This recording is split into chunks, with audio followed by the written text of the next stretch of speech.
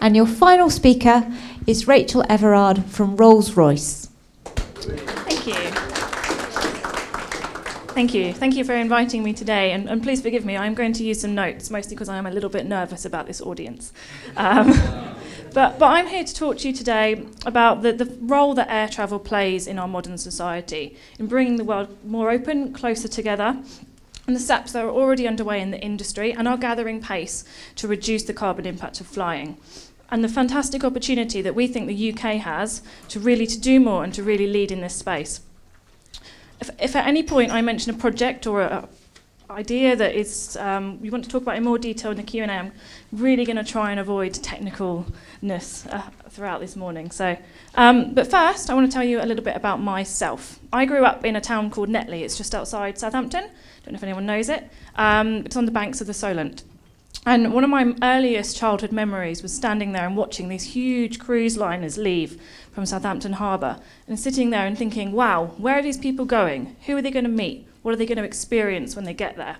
Flash forward 20 years, and I've still never been on a cruise liner. I get seasick, and also the idea of being out at sea for days on end kind of fills me with dread. But I have had the opportunity to travel the world, and flying has given me that opportunity. Thanks to Fly, I've had the opportunity to experience other cultures, to meet new people, to experience different climates in a way that has shaped me as a person, and I have no doubt that you will have similar experiences yourself. Flying is able to connect the world in a way that no other transport or technology can. Sure, it's 2020, we all have FaceTime in our back pockets, but we all know that's not the same as actually spending time with the people that you love. Personally, I have friends all over the UK, Europe and the world. My parents are now up in Aberdeenshire, my cousins are in the south of France, and I have friends in the US and work colleagues in China and Singapore.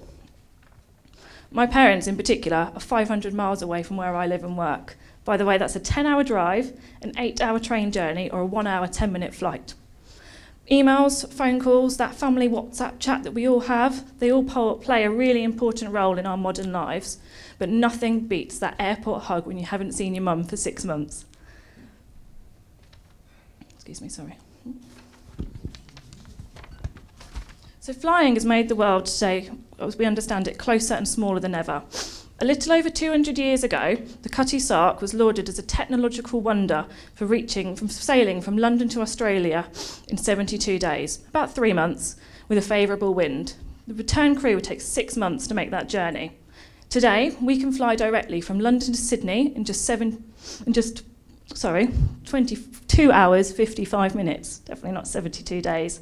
A feat that's only made possible by the efficiency of a modern jet engine. That hasn't come about through accident, it's come about through decades of innovation, engineering prowess, and above all, innovation. At Rolls-Royce, we've invested £1.3 billion in R&D each year. We have over 20,000 engineers working on this challenge, and we are the UK's leading patent filer, about 900 patents a year. And I'm really proud that Rolls-Royce and Britain remains a pioneer in this space. You've heard earlier today from Jim about how the aviation sector has successfully decoupled passenger growth from impact, meaning that while the total number of planes flying has gone up with rising demand, the impact that they have on the planet has not increased at the same rate.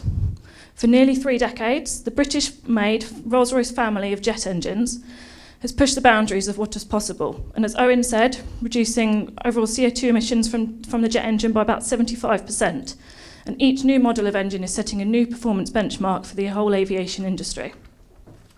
Flying today is quieter and cleaner than it has ever been, and the UK is right at the forefront of making that happen.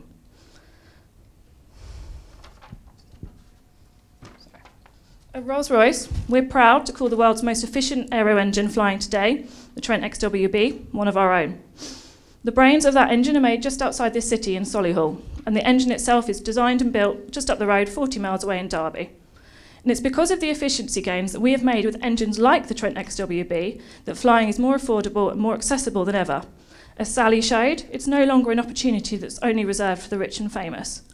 But that is not enough. We must go further and we must go faster.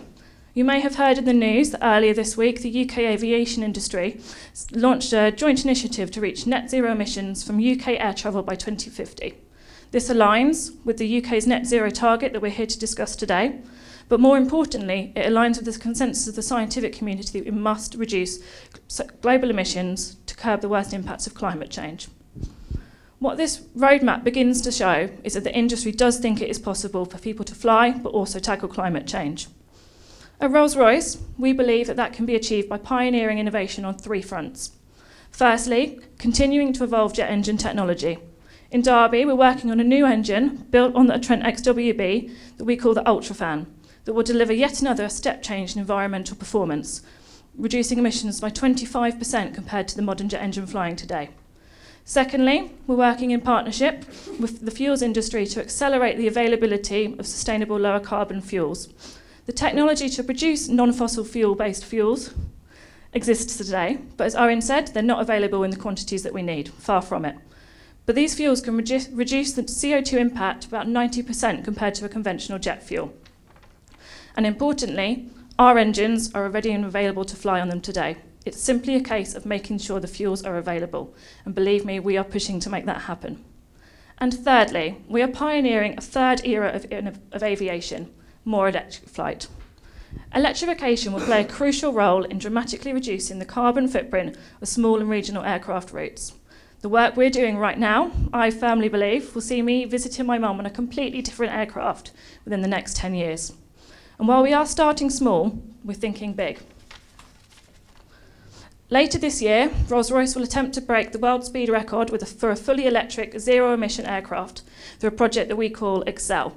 The plane we're building in Gloucestershire will reach speeds of over 300 miles per hour and have a range of around 200 nautical miles. And that's a fun project, it is, but what's most important about it is we are developing the world's most powerful battery that will ever take to the skies through this project. We're also working with partners in Scandinavia and the UK on hybrid electric island hopping aircraft, and with colleagues in airplane manufacturers like Airbus on larger hybrid electric passenger jet planes that will fly next year.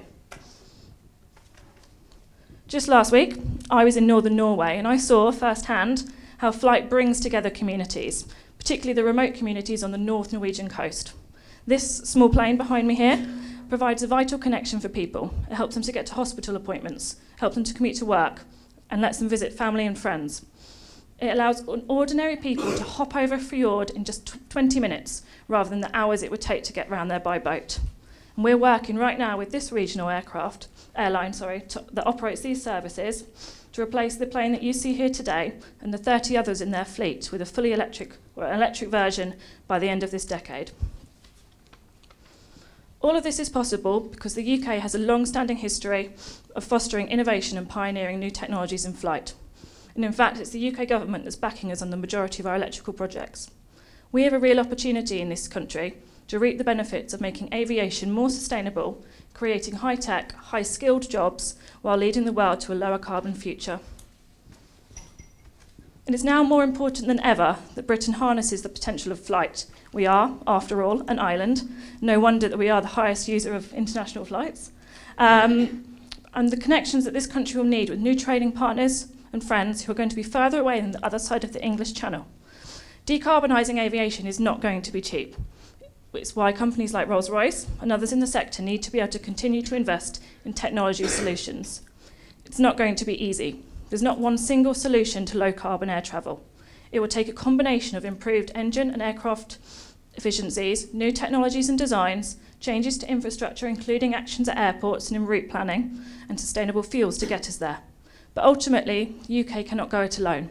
We are, by our very nature, an international business, and we need to persuade and cajole the rest of the world to move with us. But at Rolls-Royce, we are very clear that we believe that there is a pathway for net zero aviation emissions by 2050, and we want to lead the world to get there. People fly for the experiences that they get when they step off that plane and into a different society, culture, even climate than they used to. I mean, I'd want to get on a plane today. And I have no doubt that every time I've stepped on a plane personally, I've benefited and learnt from the experience, even from that girls' holiday the summer I left school. We need to be very clear that it's not flying itself that is the enemy here. It is in fact the very backbone of modern inclusive society. Flying has enabled people on average incomes to explore the world in ways that only the richest could when my grandparents were born. Carbon dioxide, particularly from fossil fuels, is the enemy, and that is the environmental and climate impact created by flying that must change. At Rolls-Royce, we believe that aviation can be compatible with a net zero world, and that can be achieved, can be tackled head-on, rather than through market-based measures, and achieved through innovation and technological advancement. And we owe it to ourselves and the future generations that may stand on the banks of the Solent and wonder at the world out there to make sure that is compatible. Thank you. So, thank you, Rachel.